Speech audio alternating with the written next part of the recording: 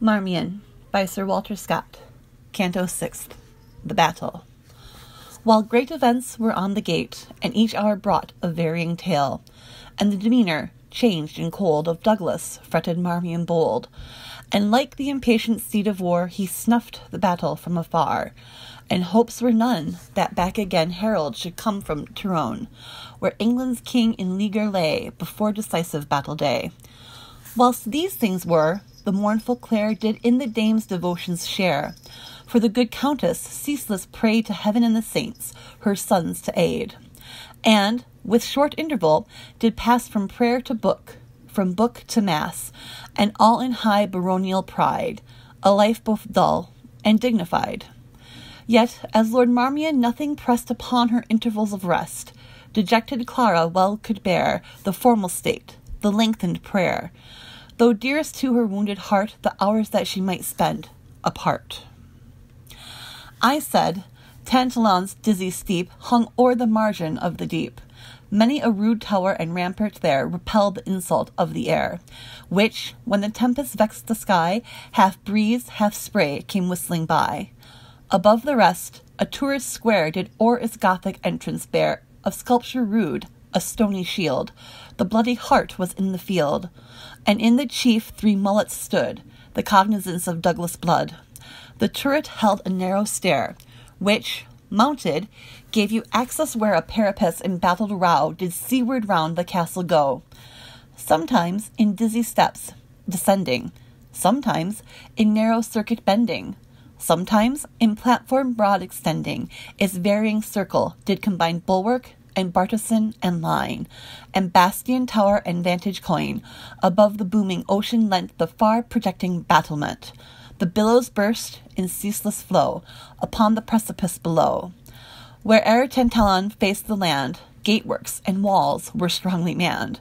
No need upon the sea-girt side, the steepy rock, the frantic tide, approach of human step denied, and thus these lines and rampart rude were left in deepest solitude. And, for they were so lonely, Clare would to these battlements repair, and muse upon her sorrows there, and list to the seabird's cry, or slow, like noontide ghost, would glide along the dark grey bulwark's side, and ever on the heaving tide look down with weary eye. Oft did the cliff and swelling main recall the thoughts of Whitby's fane, a home she ne'er might see again, for she had lain adown, so Douglas bade, the hood and veil, and frontlet of the cloister pale, and Benedictine gown. It were unseemly sight, he said, a novice out of convent shade. Now her bright locks, with sunny glow, again adorned her brow of snow. Her mantle rich, whose borders round a deep and fretted broidery bound, in golden foldings sought the ground of holy ornament. Alone remained a cross with ruby stone, and often did she look on that which in her hand she bore, with velvet bound, embroidered o'er, her breviary book. In such a place, so lone, so grim, at dawning pale, or twilight dim, it fearful would have been to meet a form so richly dressed, with book in hand, and cross on breast, and such a woeful mien. Fitz-Eustace, loitering with his bow to practice on the gull and crow, saw her, at distance, gliding slow, and did by Mary swear, some lovelorn fay she might have been, or, in romance, some spellbound queen, for ne'er in workday world was seen a form so witching fair. Once walking thus, at evening tide, it chanced a gliding sail she spied, and sighing thought, the abbess, there, perchance does to her home repair, her peaceful rule, where duty free walks hand in hand with charity, where oft devotion's tranced glow can such a simple glimpse of heaven bestow, that the enraptured sisters see high vision and deep mystery, the very form of Hilda fair, hovering upon the sunny air, and smiling on her votary's prayer. Oh, wherefore to my duller eye did still the saint her form deny? Was it that, seared by sinful scorn, my heart could neither melt nor burn? Or lie my warm affections low with him that taught them first to glow? Yet, gentle abbess, Well I knew to pay the kindness grateful due, and well could brook the mild command that ruled the simple maiden band. How different now, condemned to bide my doom from this dark tyrant's pride. But Marmion has to learn, ere long, that constant mind and hate of wrong descended to a feeble girl, from red de Clare, stout Gloucester's earl. Of such a stem, a sapling weak, he ne'er shall bend, although he break. But see, what makes this armor here? For in her path there lay targe, corselet, helm. She viewed them near. The breastplate pierced. Aye, much I fear, weak fence wert thou 'gainst foeman's spear. What that hath made fatal entrance here, as thy dark blood gouts say. Thus Wilton, oh, no, corselet's ward, not truth, as diamond pure and hard, could be thy manly bosom's guard on yon disastrous day. She raised her eyes in mournful mood. Wilton himself before her stood. It might have seemed his passing ghost, for every youthful grace was lost, and joy unwonted, and surprise, gave their strange wildness to his eyes. Expect not, noble dames and lords, that I can tell such scene in words. What skilful limner e'er would choose to paint the rainbow's varying hues, unless to mortal it were given to dip his brush in dyes of heaven? Far less can my weak line declare each changing passion's shade, brightening to rapture from despair, sorrow, surprise, and pity there, and joy with her angelic air, and hope that paints the future fair, their varying hues displayed, each o'er its rival's ground extending, alternate conquering, shifting, blending, till all, fatigued, the conflict yield, and mighty love retains the field. Shortly I tell what then he said, but many a tender word was delayed, and modest blush, and bursting sigh, and question kind, and fond reply. De Wilton's History. Forget we that disastrous day, when senseless in the lists I lay, thence dragged, but how I cannot know, for sense and recollection fled. I found me on a pallet low, within my ancient beadsman's shed. Austin, rememberest thou, my Clare, how thou didst blush when the old man, when first our infant love began, said we would make a matchless pair? Menials and friends and kinsmen fled from the degraded traitor's bed. He only held my burning head, and tended me for many a day, while wounds and fever held their sway. But far more needful was his care, when sense returned to wake despair. For I did tear the closing wound, and dash me frantic on the ground, if e'er I heard the name of Clare. At length, to calmer reason brought, much by his kind attendance wrought, with him I left my native strand, and, in a palmer's weeds arrayed, my hated name and form to shade, I journeyed many a land. No more a lord of rank and birth, but mingled with the dregs of earth. Oft Austin for my reason feared, when I would sit and deeply brood on dark revenge and deeds of blood, or wild mad schemes upreared. My friend at length fell sick, and said God would remove him soon, and well upon his dying bed he begged of me a boon. If e'er my deadliest enemy beneath my brand should conquered lie, even then my mercy should awake, and spare his life for Austin's sake. Still, restless as a second Cain, to Scotland next my route was taken. Full well the paths I knew. Frame of my fate made various sound, that death in pilgrimage I found, that I had perished of my wound. None cared which tale was true, and living eye could never guess De Wilton in his palmer's dress. For now that sable slough is shed, and trimmed my shaggy beard and head, I scarcely know me in the glass. A chance most wondrous did provide, that I should be the baron's guide. I will not name his name. Vengeance to God alone belongs, but when I think on all my wrongs, my blood is liquid flame. And ne'er the time shall I forget, when in a Scottish hostel set dark looks we did exchange. What were his thoughts, I cannot tell, but in my bosom mustered hell its plans of dark revenge. A word of vulgar augury, that broke from me, I scarce knew why, brought on a village tale, which wrought upon his moody sprite, and sent him armed forth by night. I borrowed steed and mail, and weapons from his sleeping band, and, passing from a postern door, we met, and countered hand to hand. He fell on Gifford Moor. For the death-stroke my brand I drew. Oh, then my helmed head he knew, the palmer's cowl gone. Then had 3 inches of my blade the heavy debt of vengeance paid. My hand the thought of Austin stayed. I left him there, alone. Oh, good old man, even from the grave thy spirit could thy master save. If I had slain my foeman, ne'er had Whitby's abbess, in her fear, given to my hand this package dear, of power to clear my injured fame, and vindicate De Wilton's name. Perchance you heard the abbess tell of the strange pageantry of hell that broke our secret speech? It rose from the infernal shade, or fealty was some juggle played, a tale of peace to teach. Appeal to heaven I judged was best, when my name came among the rest. Now here, within Tantallon hold, to Douglas late my tale I told, to whom my house was known of old. Won by my proofs, his falchion bright, this eve anew shall dub me knight. These were the alms that once did turn the tide of fight to Otterburn, and Harry Hotspur forced to yield, when the dead Douglas won the field. These Angus gave his armourers care, ere morn shall every breach repair.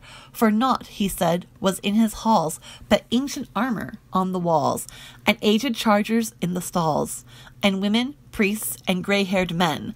The rest were all in Twistle Glen. And now I watch my armour here, by law of arms, till midnight near. Then once again a belted knight seeks Surrey's camp with dawn of light. There soon again we meet, my Clare. This baron means to guide thee there. Douglas reveres his king's command, else would he take thee from his band. And there thy kinsman, Surrey, too, will give De Wilton justice due. Now, meet her far for martial broil, firmer my limbs, and strung by toil, once more. O Wilton, must we then risk new-found happiness again, trust fate of arms once more? And is there not a humble glen where we, content and poor, might build a cottage in the shade, a shepherd thou, and I to aid thy task on dale and moor? That reddening brow, too well I know, not even thy Clare can peace bestow, while falsehood stains thy name. Go then to fight, Clare bids thee go. Clare can a warrior's feelings know, and weep a warrior's shame. Can Red Earl Gilbert's spirit feel? Buckle the spurs upon thy heel, and belt thee with thy brand of steel, and send thee forth to fame. That night, upon the rocks and bay, the midnight moonbeam slumbering lay, and poured its silver light and pure through loophole and through embrasure, upon Tantallon hall and tower. But chief where arched windows wide illuminate the chapel's pride, the sober glances fall. Much was there need, though seamed with scars, to veterans of the Douglas wars. Though grey priests were there, and each a blazing torch held high, you could not by their blaze descry the chapel's carving fair. Amid that dim and smoky light, checkering the silver moon bright, a bishop by the altar stood, a noble lord of Douglas blood, with mitre sheen and rocket white, yet showed his meek and thoughtful eye but little pride of prelacy, more pleased that, in a barbarous age, he gave rude Scotland Virgil's page, than that beneath his rule he held the bishopric of fair Dunkeld. Beside him ancient Angus stood, doffed his furred gown and sable hood. O'er his huge form and visage pale he wore a cap and shirt of mail, and leaned his large and wrinkled hand upon the huge and sweeping brand which wont of yore, in battle fray, his foeman's limbs to shred away, as wood-knife lops the sapling spray. He seemed as, from the tombs around rising at judgment day, some giant Douglas may be found in all his old array, so pale his face, so huge his limb, so old his arms, his look so grim. Then at the altar Wilton kneels, and Clare the spurs pound on his heels, and think what next he must have felt at buckling of a falchion belt, and judge how Clare changed her hue while fastening to her lover's side a friend, which, though in danger tried, he once had found untrue. Then Douglas struck him with his blade. Saint Michael and Saint Andrew aid, I dub thee knight. Arise, Sir Ralph, de Wilton's heir, for king, for church, for lady fair, see that thou fight. And Bishop Gowan, as he rose, said, Wilton, grieve not for thy woes, disgrace and trouble, for he who honour best bestows may give thee double. De Wilton sobbed, for sob he must. Where'er I meet a Douglas, trust that Douglas is my brother. Nay, nay, old Angus said, not so. To Surrey's camp thou now must go, thy wrongs no longer smother.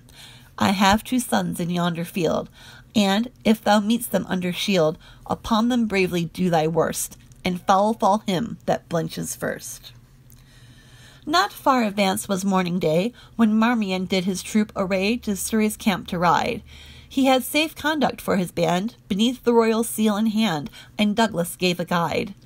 The ancient earl, with stately grace, would Clara on her palfrey place, and whispered in an undertone, Let the hawk stoop, his prey is flown.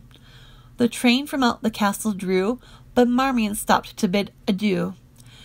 Thou, something I might plan, he said, of cold respect to stranger guest, sent hither by your king's behest, while in Tantallon's towers I stayed. Part we in friendship from your land, and noble earl, receive my hand. But Douglas round him drew his cloak, folded his arms, and thus he spoke. My manors, halls, and bowers shall still be open at my sovereign's will, to each one whom he lists, howe'er unmeet to be the owner's peer. My castles are my king's alone, from turret to foundation stone. The hand of Douglas is his own, and never shall in friendly grasp the hand of such as Marmion clasp. Burned Marmion's swarthy cheeks like fire, and shook his very frame for ire. And, This to me, he said, and 'twere not for thy hoary beard, such hand as Marmion's had not spared to cleave the Douglas's head. And first I tell thee, haughty peer, he who does England's message hear, although the meanest in her state, may well, proud Angus, be thy mate. And Douglas, more I tell thee here, even in thy pitch of pride, here in thy hold, thy vassals near. Nay, never look upon your lord, and lay your hands upon your sword. I tell thee, thou art deified. And if thou saidst, I am not peer to any lord in Scotland here, lowland or highland, far or near, Lord Angus, thou hast lied. On the earl's cheek the flush of rage o'ercame the ashen hue of age. Fierce he broke forth. And darest thou then to beard the lion in his den, the Douglas in his hall? And hopest thou hence unscathed to go? No, by Saint Bride of Bothwell, no. Up drawbridge, grooms, what warder ho? Let the portcullis fall. Lord Marmion turned, well was his need, and dashed the rowels in his steed. Like arrow through the archway sprung, the ponderous grate behind him rung. To pass there was such scanty room, the bars, descending, raised his plume. The steed along the drawbridge flies, just as it trembled on the rise, nor lighter does the swallow skim along smooth lake's level brim. And when Lord Marmion reached his band, he halts, and turns with clenched hand, and shout of loud defiance pours, and shook his gauntlet at the towers. Horse, horse, the Douglas cried, and chase. But soon he reined his fury's pace. A royal messenger he came, though most unworthy of the name. A letter forged, St. Jude to speed, did ere such knights so foul a deed. At first in heart it liked me ill, when the king praised his clerkly skill. Thanks to St. Bothan, son of mine, save Gowan ne'er could pen a line. So swore I, and I swear it's... Let my boy bishop fret his fill, St. Mary mend my fiery mood. Old age ne'er cools the Douglas blood. I thought to slay him where he stood. 'Tis pity of him too, he cried. Blood can he speak, and fairly ride. I warned him a warrior tried. With this his mandate he recalls, and slowly seeks his castle halls. The day in Marmion's journey wore, yet ere his passion's gust was o'er, they crossed the heights of Stanrig Moor. His troop more closely there he scanned, and missed the palmer from the band. Palmer or not, young Blount did say, he parted at the peep of day. Good sooth, it was in strange array. In what array? Said Marmion, quick. My lord, I ill can spell the trick, but all night long, with clink and bang, close to my couch did hammers clang. At dawn the falling drawbridge rang, and from a loophole, while I peep, old Bell the cat came from the keep, wrapped in a gown of sables fair, as fearful of the morning air. Beneath, when that was blown aside, a rusty shirt of mail I spied. By Archibald, one in bloody work, against the Saracen and Turk. Last night it hung not in the hall, I thought some marvel would befall. And next I saw them saddled lead old Cheviot forth, this earl's best steed, a matchless horse, though something old, prompt to his paces, cool and bold. I heard the sheriff Sholto say, the earl did much the master pray to use him on the battle day. But he preferred, nay, Henry, cease. Thou sworn horse courser, hold thy peace. Eustace, thou bearest a brain, I pray. What did Blount see at the break of day? In brief, my lord, we both descried, for then I stood by Henry's side, the palmer mount and outwards ride upon the earl's own favourite steed. All sheathed he was in armour bright, and much resembled that same knight subdued by you in Cotswold fight. Lord Anguish wished him speed. The instant that Fitz Eustace spoke, a sudden light on Marmion broke. Ah, dastard fool, to reason lost, he muttered. 'Twas not fay nor ghost I met upon the moonlight wold, but the living man of earthly mould. O dotage blind and gross! Had I but fought as wont, one thrust had laid De Wilton in the dust, my path no more to cross. How stand we now? He told his tale to Douglas, and with some avail. 'Twas therefore gloomed his rugged brow. Will Surrey dare to entertain against Marmion charge disproved and vain? Small risk of that, I trow, yet clear sharp questions must I shun, must separate Constance from the nun. Oh, what a tangled web we weave, when first we practice to deceive. A palmer, too, no wonder why I felt rebuked beneath his eye. I might have known there was but one, whose look could quell Lord Marmion. Stung with these thoughts, he urged to speed his troop, and reached at eve the Tweed, where Lennel's covent closed their march. There now is left but one frail arch, yet mourn thou not its cells. Our time a fair exchange has made, hard by, in hospitable shade, a reverend pilgrimage dwells. Well worth the whole Bernadette de brood, that e'er wore sandal, frock, or hood. Yet did St. Bernard's abbot there give Marmion entertainment fair, and lodging for his train in Clare. Next morn the baron climbed the tower, to view afar the Scottish power encamped on Flodden's edge. The white pavilions made a show, like remnants of the winter snow, along the dusky ridge. Long Marmion looked. At length his eye unusual movement might descry amid the shifting lines.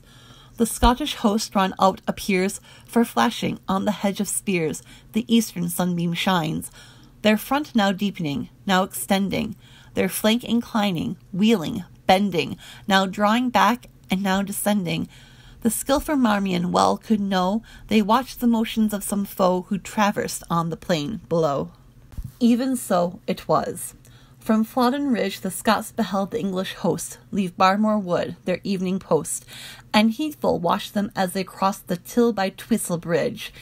High sight it is, and haughty, while they dive into the deep defile.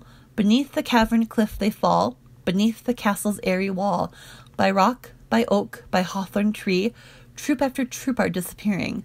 Troop after troop their banners rearing upon the eastern bank you see, still pouring down the rocky den where flows the sullen Till, and rising from the dim wood glen, standards on standards, men on men, in slow succession still, and sweeping o'er the Gothic arch, and pressing on in ceaseless march to gain the opposing hill. That morn, to many a trumpet clang, Twistle, thy rock's deep echo rang, and many a chief of birth and rank St. Helen at thy fountain drank.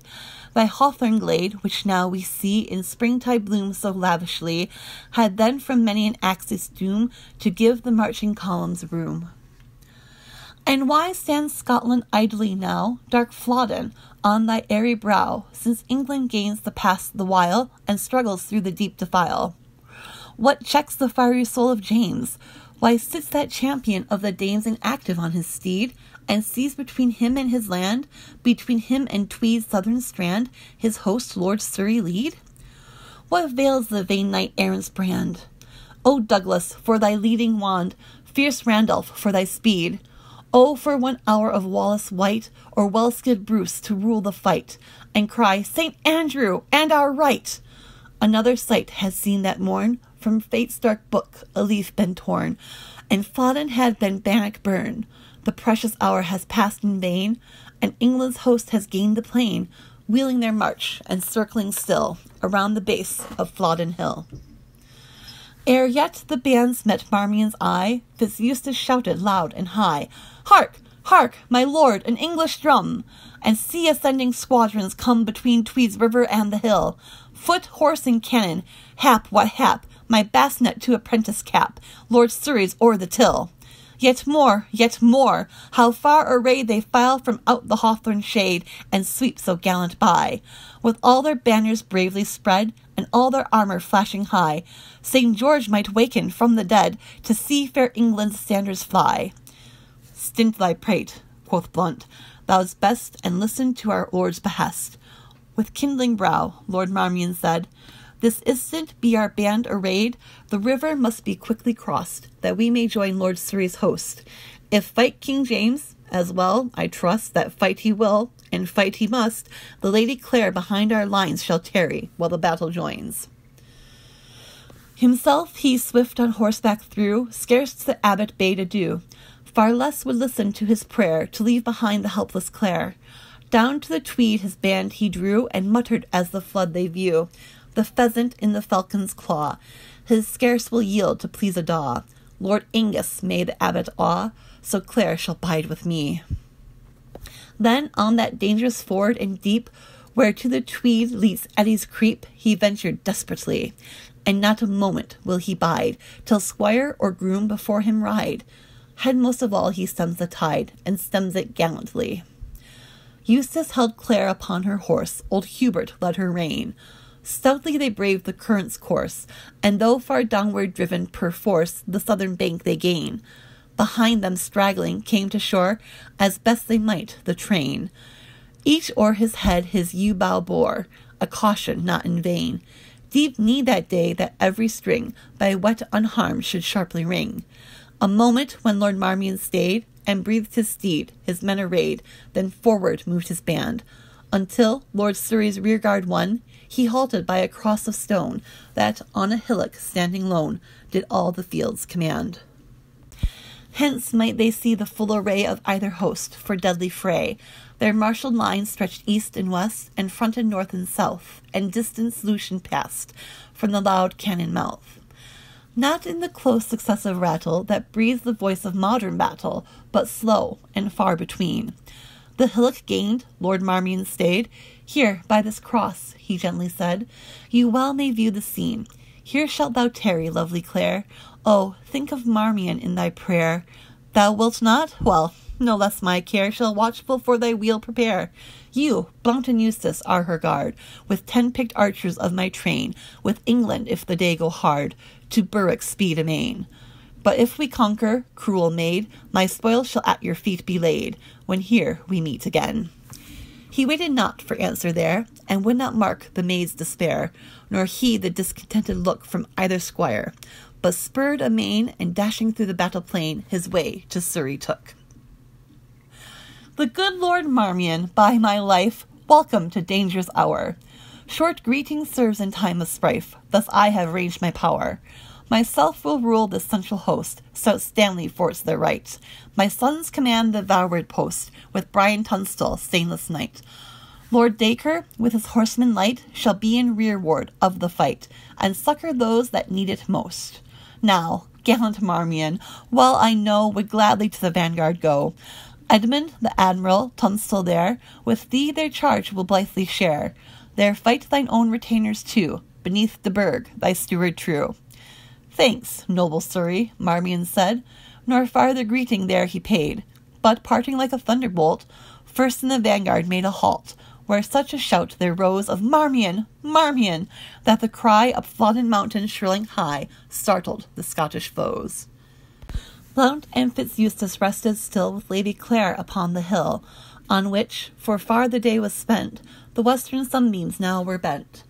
The cry they heard, its meaning knew, could plain their distant comrades view. Sadly to Blount did Eustace say, unworthy office here to stay.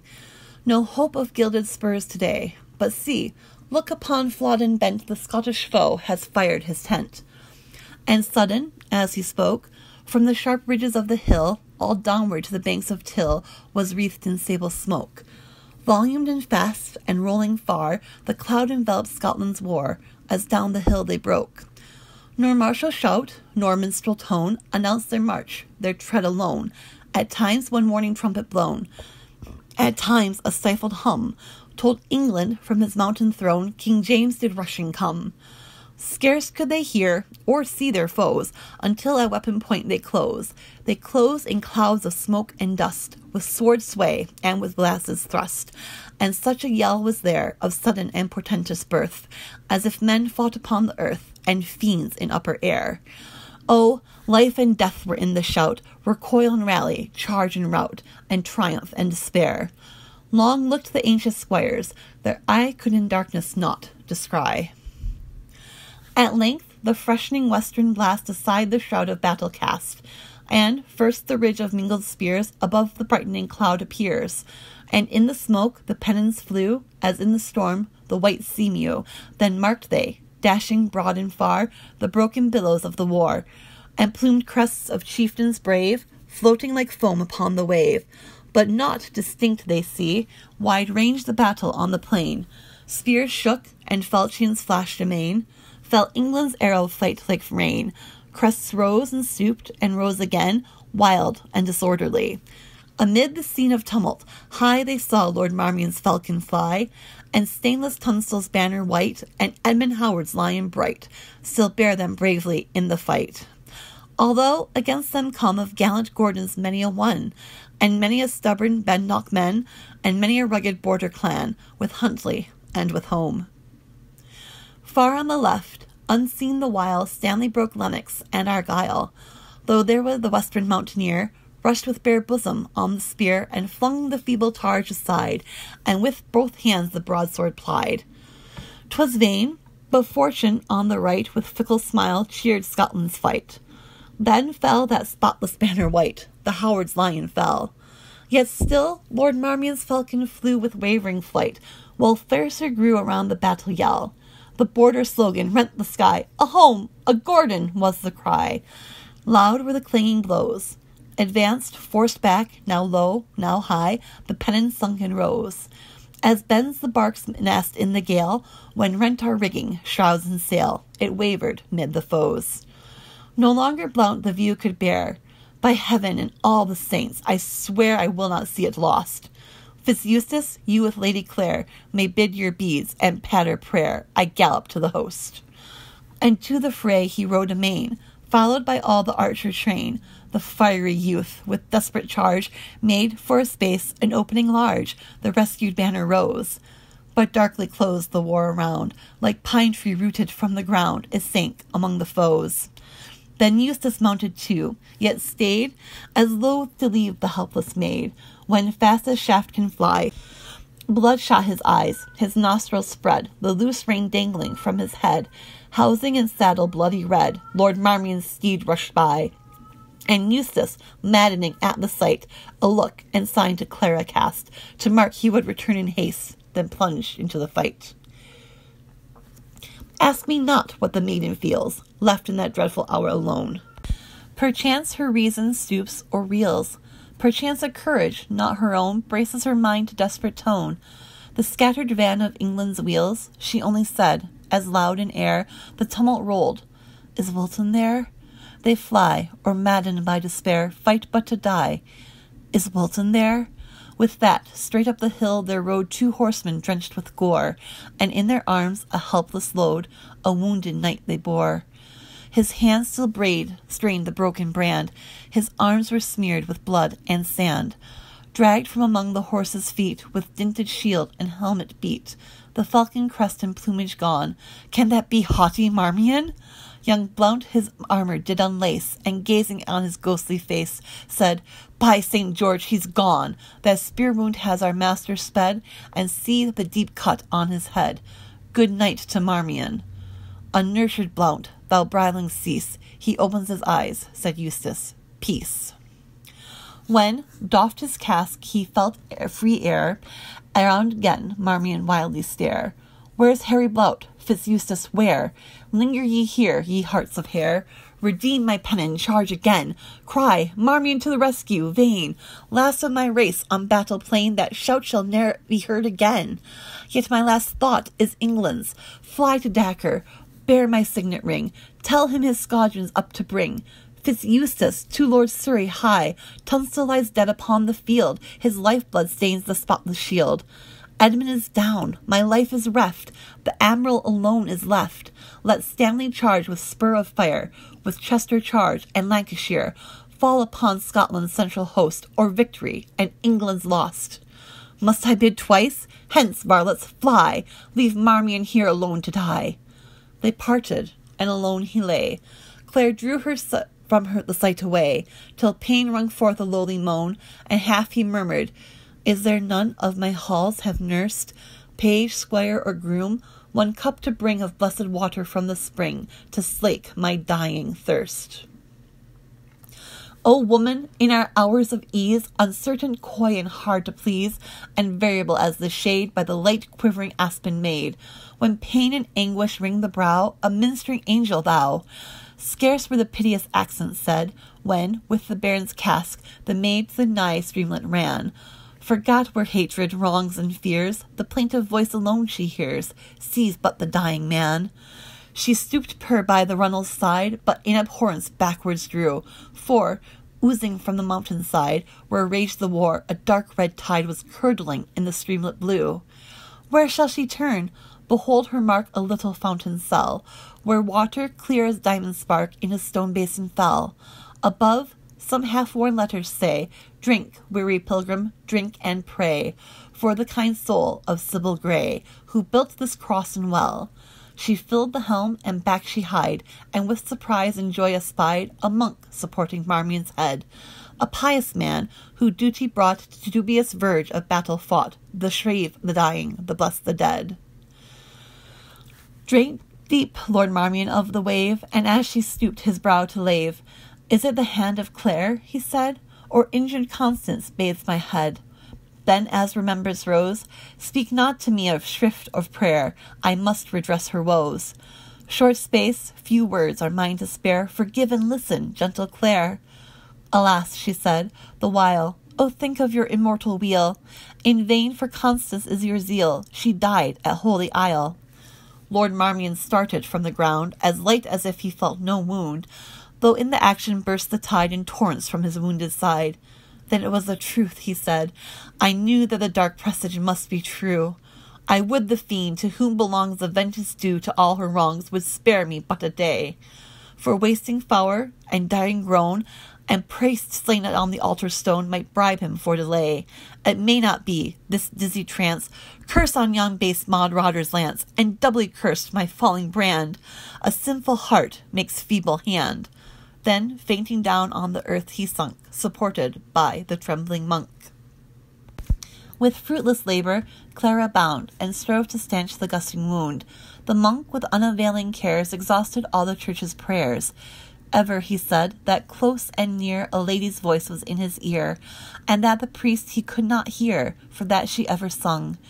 In the lost battle, borne down by the flying, where mingles war's rattle with groans of the dying. So the notes rung. "Avoid thee, fiend, with cruel hand, shake not the dying sinner's hand.